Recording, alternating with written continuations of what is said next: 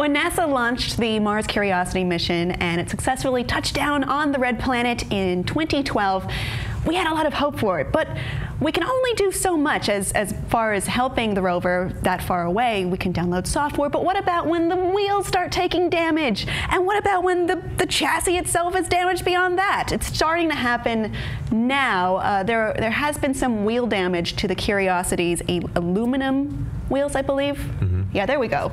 So there's if you look there, there's a little bit of splitting.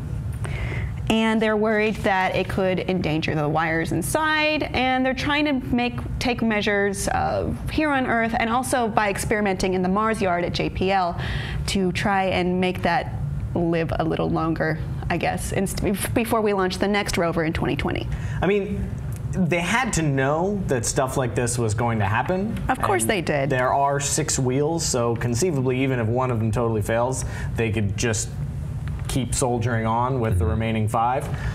The thing that they're worried about is having to drag that mangled wheel around, and maybe that kind of damages components. Yeah. What can we do?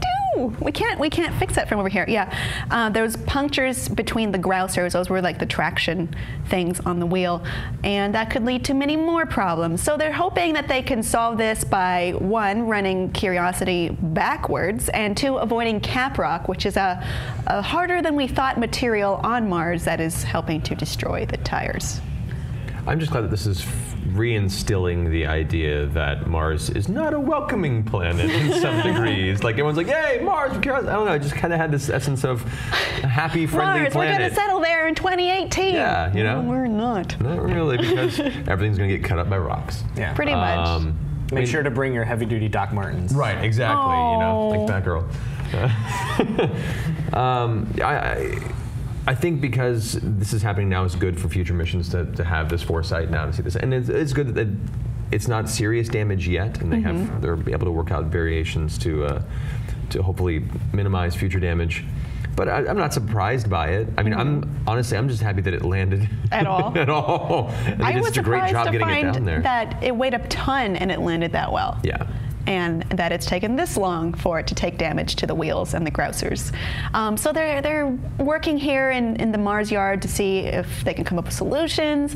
Engineers are going to upload some software to give them greater control over the wheels, and maybe just avoid those bad areas altogether. So what they're doing is they're looking for an easier track, I guess, to their destination, which is the foothills of a 3-mile tall mountain. Yeah. So they could change their game plan. They can go a different direction than the scheduled route, which they've done before, as you saw those pictures the one time that it drew a penis in the sand. Right. So I don't know if that was planned or not, or they have plans for like a larger, like Mars dick butt, which I think would be cool. That would be a hella NASA troll. That would be cool. Look. I just think for all that it took for it to actually get to Mars and land properly at this point, a small break in the wheel is just like a mercenary scar. You have to wear that with pride. After 2 years, 2 years of running around. So. Well, they're doing their best to make sure Curiosity gets back on track and not ruined on the way. Please let us know what you think of all of this below in the comments, and please subscribe.